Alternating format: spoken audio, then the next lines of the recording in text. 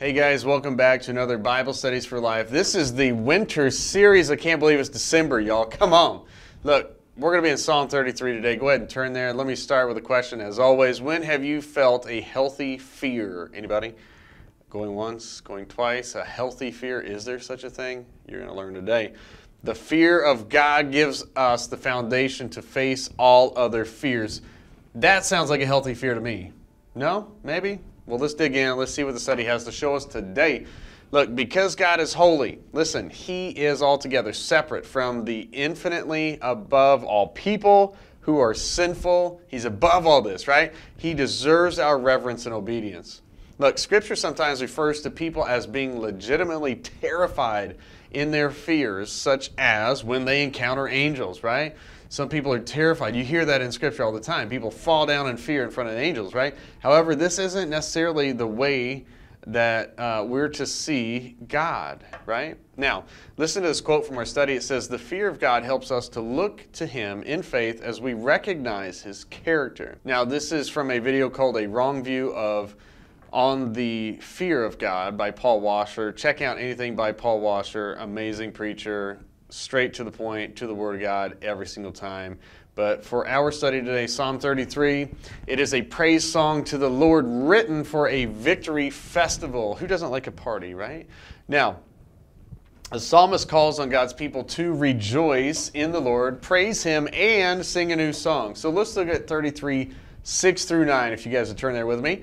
Verse 6, "The heavens were made by the word of the Lord, and all the stars by the breath of His mouth." Verse 7, "He gathers the water of the sea into a heap, and He puts the depths into storehouses." Verse 8, "Let the whole earth fear the Lord. Let all the inhabitants of the world stand in awe of Him." Verse 9, "For He spoke, and it came into being. He commanded it, and it came into existence."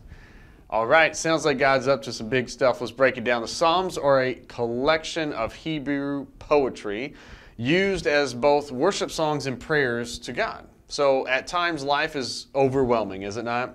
And we might be tempted to think, well, no one can possibly understand what I'm going through.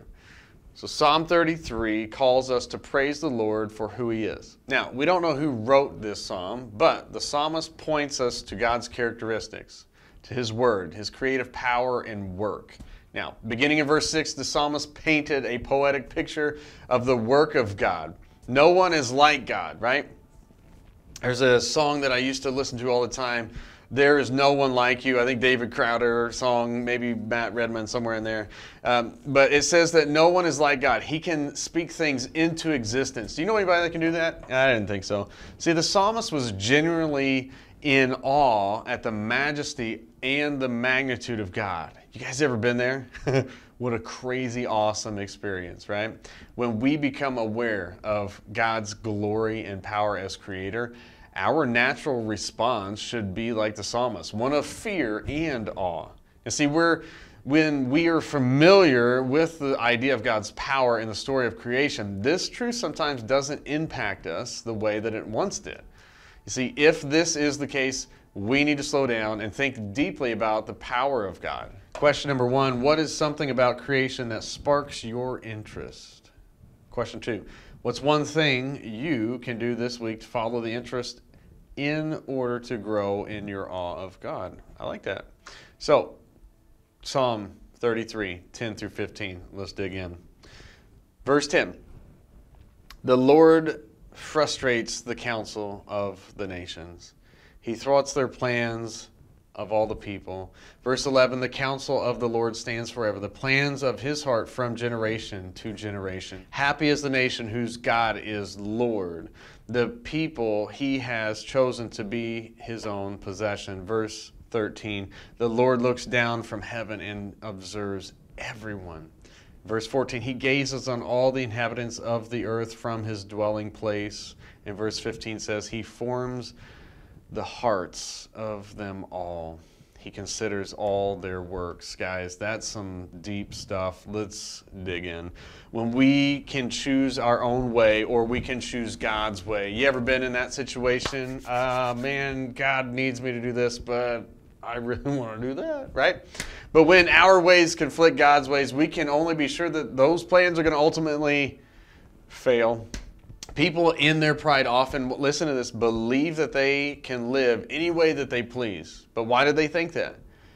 Well, it's because we live in a culture that values individual freedom and pursuing our own happiness, right? People often express these values through pursuing maybe money or success, which is good as long as we honor God with the choices that we make, right? Now, people often pursue happiness and success in ways that are totally contrary to the ways that God would have us live. That's where it becomes a problem. It might seem to work for a while, but ultimately, disobeying God is foolishness and will always lead to failure. So, living in wisdom involves following God's plan, meaning every time, not sometimes, not when you want to, not when it's Sunday morning, every time. So, when my dad used to call out my name, and usually when that was with the first name and the middle name, I knew that I probably needed to pay attention and see what he was saying and drop what I was doing no matter what. Anybody else? My kids are the same way, or at least they're working on it, right? I had a healthy fear of my father, right? A healthy fear of God causes us to also live in obedience to Him, right? See, in verse 13 and 15, God is aware of everything because He cares for us and wants what is best for us. Now, for some, knowing God sees everything might cause us to fear, right? Now, that kind of fear will be a harsh punishment maybe for what we are doing or thinking or acting, right? But because God sees all of this, that's why that's why those thoughts may creep in, right? But look, when we live rightly, there should be a healthy fear associated with God seeing everything.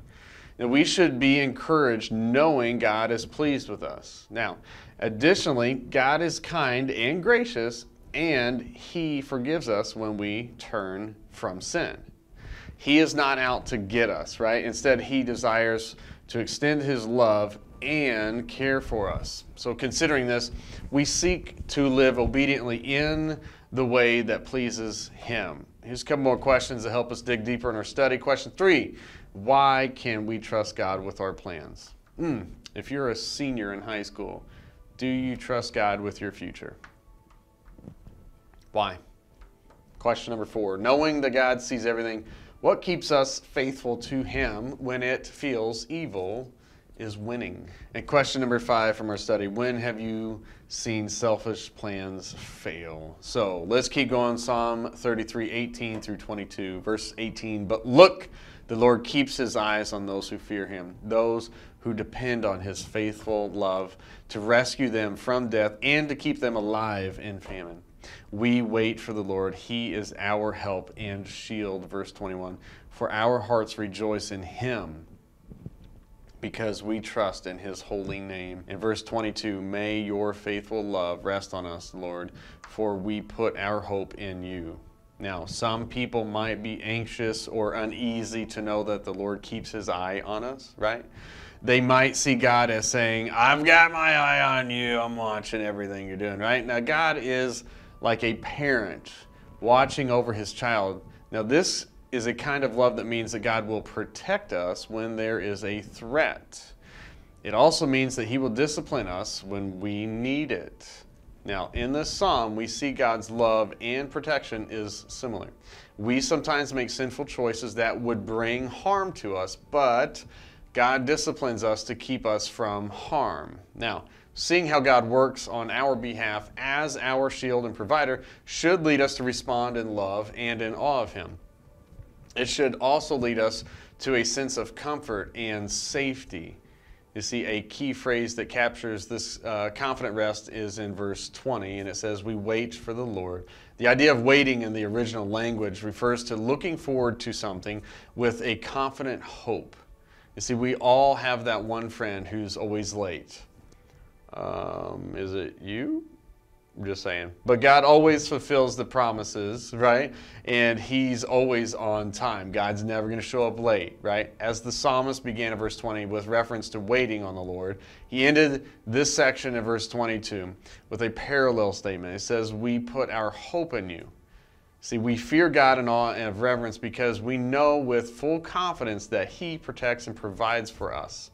how or what does discipline from God on a believer look like? Well, Hebrews 12, 5 and 6 also points to Psalms 3, 11 and 12. So check out those verses, but really comes down to correcting disobedience, our disobedience.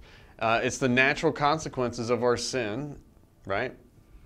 And now, why does God discipline us? Why does He do that?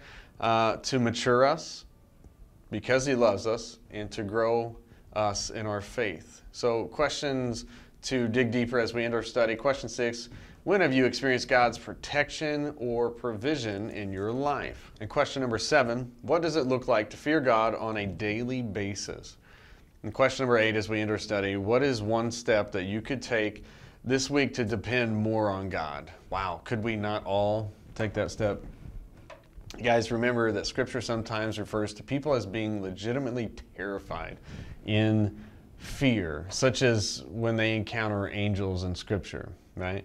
This isn't necessarily how we are to see God, but living in fear of Him means that we recognize His nature and power by living in awe with in reverence of Him.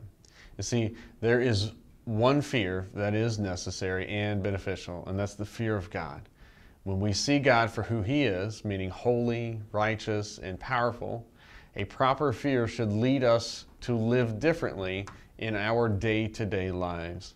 Guys, I pray the Lord has been speaking through this message and using this message as we kick off the winter series. If you guys would, happy to be back with you guys next week as we talk about security instead of fear. We'll see you guys next time.